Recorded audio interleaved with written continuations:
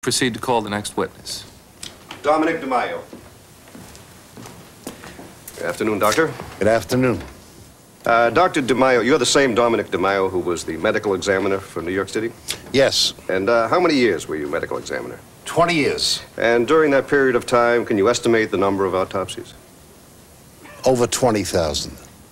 Now, Dr. DeMaio, in 1976, do you recall your office being involved with certain matters called the Place Hotel homicides? Excuse me? In 1976, do you recall your office being involved with certain matters called the Place Hotel homicides? Yes. If you read that very carefully, I never did any of those autopsies, but as chief, I tried to explain why they would have been certain failures.